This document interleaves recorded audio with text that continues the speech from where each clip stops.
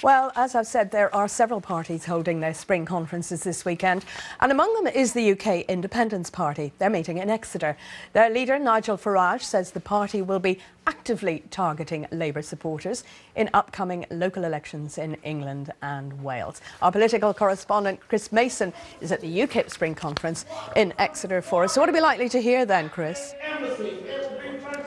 Yes, good morning to you from Exeter. I only half heard your question then because we have a rather passionate speech going on the stage behind me. Winston McKenzie, who was UKIP's candidate in a by-election in Croydon recently. The mood here is one of real buoyancy and optimism because UKIP have performed very well in recent by-elections, came second in Eastleigh in Hampshire last month, their best ever by-election performance with 28% of the vote. In 4 by-elections in the last couple of years for Westminster seats, they've come second as well.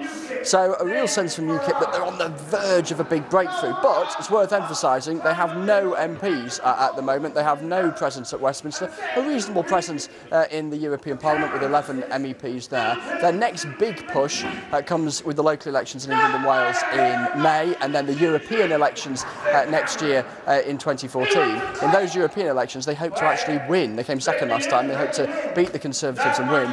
That could prove quite interesting because if they would manage to do that, they'd then start to make the case that they should take part in any leaders' debates before the general election, and that could really shake things up.